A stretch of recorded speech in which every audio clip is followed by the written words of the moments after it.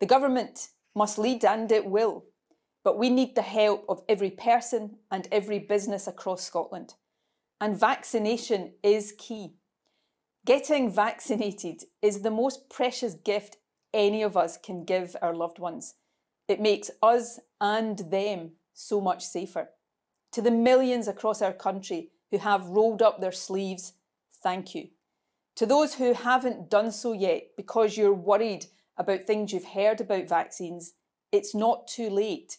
Please drop into a clinic and speak to an expert. I am confident they will put your mind at rest.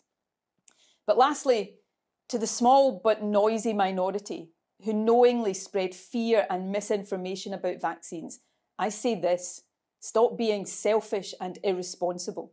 Stop putting the health and well-being of the country at risk. It is time to cease and desist. Getting vaccinated is an expression of love and solidarity. It is about helping each other and helping our National Health Service.